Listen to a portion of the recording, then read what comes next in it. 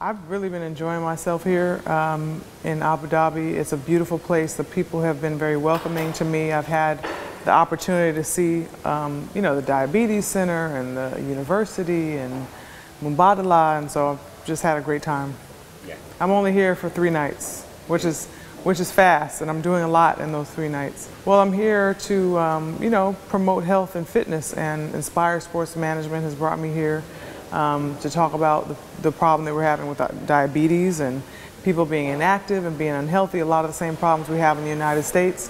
So it's really an honor for me to come here and do what I'm passionate about, and that's inspire others to be healthy and fit. Well, my father is one of the greatest, most famous men in the world. So, growing up in the household with him, there's always a lot of people around, and I see why so many people respect my father.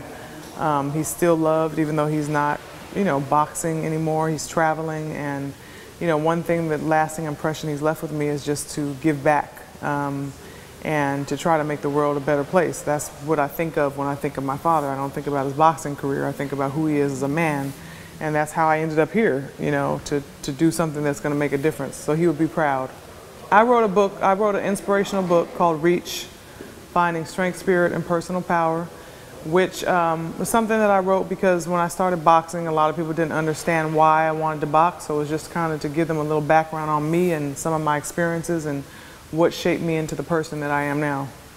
I would love to come back here next time. Hopefully I'll be able to bring my family.